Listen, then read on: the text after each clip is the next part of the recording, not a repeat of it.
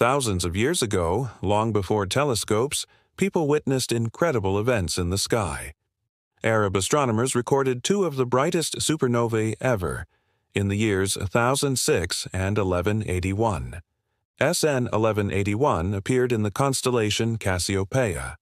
One poet wrote, "I see more stars in the sky. It smiled through it." These lines are a real description of a cosmic explosion, visible to the naked eye. SN 1006 was even brighter. Its light outshone the planets. Egyptian historians wrote, "A star with a tail shone like the moon, and faded after several months."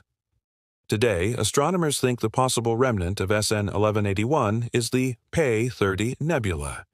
These ancient records help us understand how exploding stars create new worlds.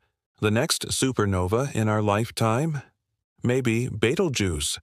When it explodes, its light could be visible even during the day.